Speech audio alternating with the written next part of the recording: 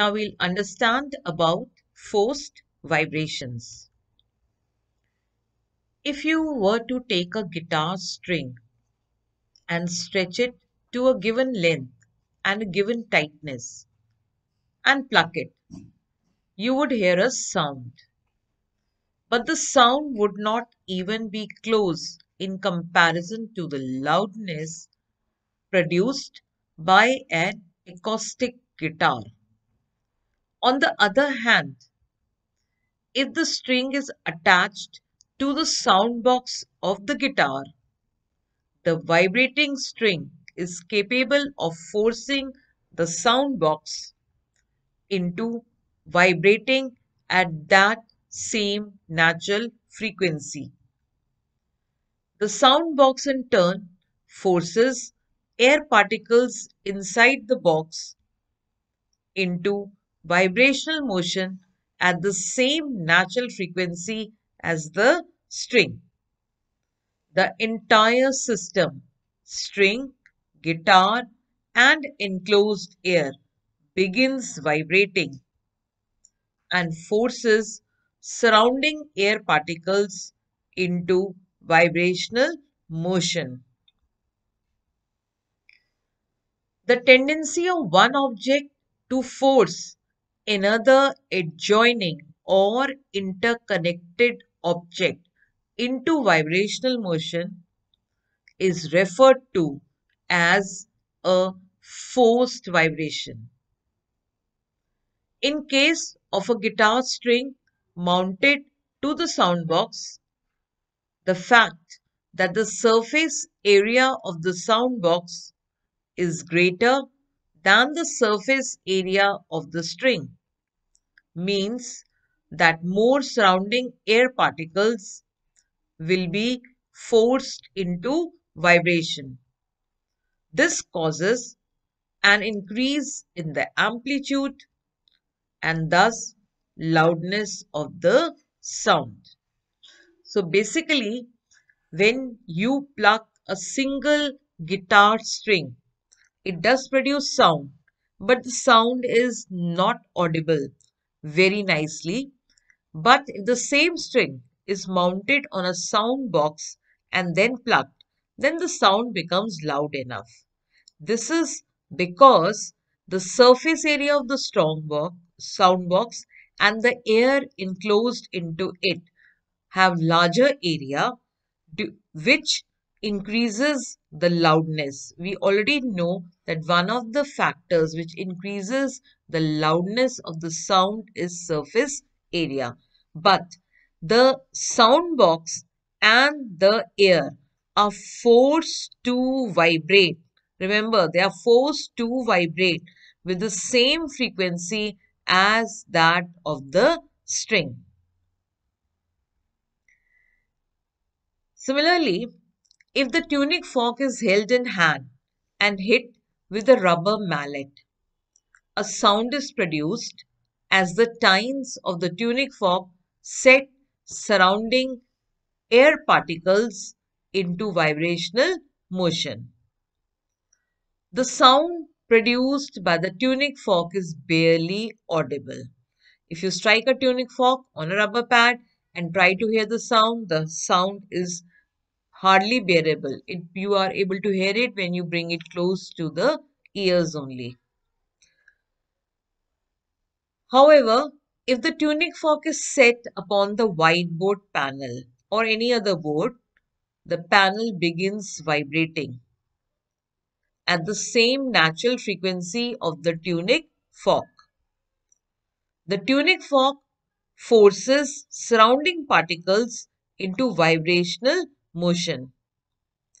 The vibrating whiteboard in turn forces surrounding air particles into vibrational motion, and the result is an increase in the amplitude and thus loudness of the sound.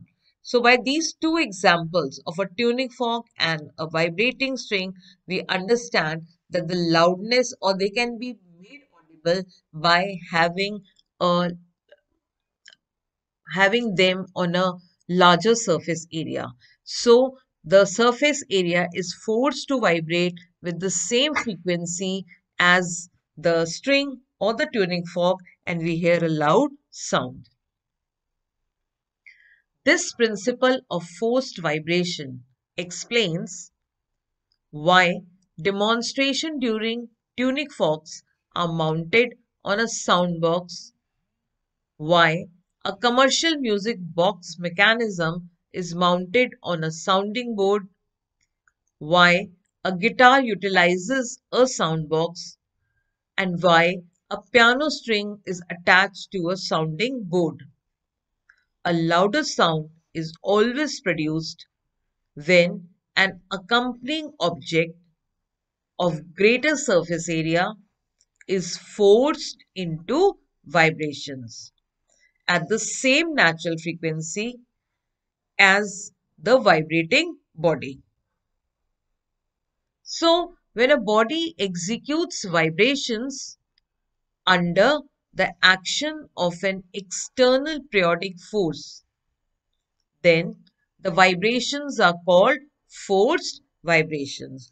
So now we have those kinds of vibrations which are forced to vibrate with the frequency of the applied force.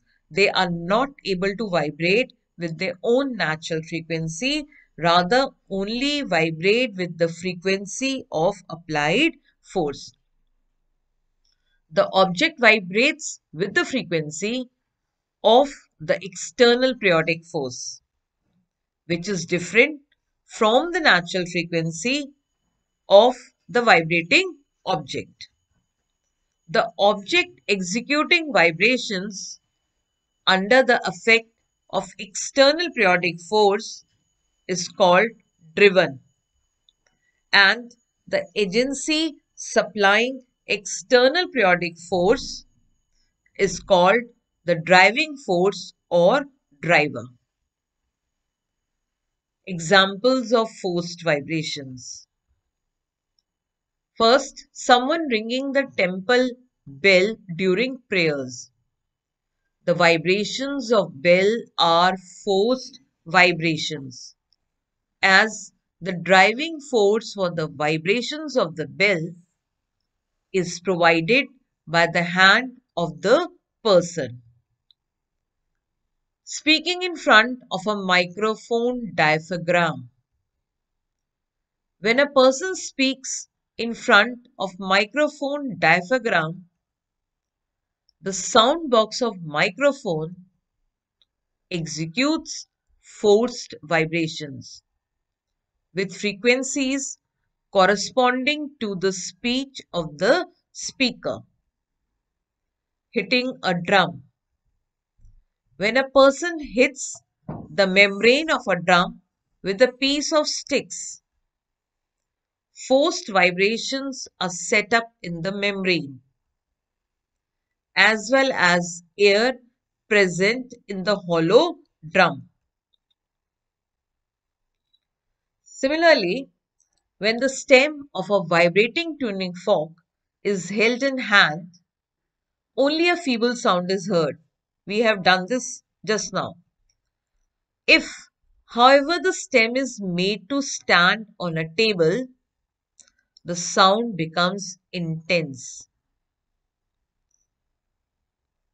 The reason is that on placing the stem on the table, the vibrations of the tuning fork are communicated to the table, which is set in forced vibrations. Because the surface area of the table is quite large, vibrations of the table send out sound waves in a large volume of air. Hence, the sound becomes intense. All stringed musical instruments as sonometer, piano, violin, sitar, etc. carry a hollow box which is called the soundboard. It is helpful in increasing the intensity of notes. When a note of any frequency is produced in a string of the instrument, the vibrations of the string reach the hollow box through the bridge fixed below the strings. You must have noticed that there is a small bridge below the strings of any musical instrument.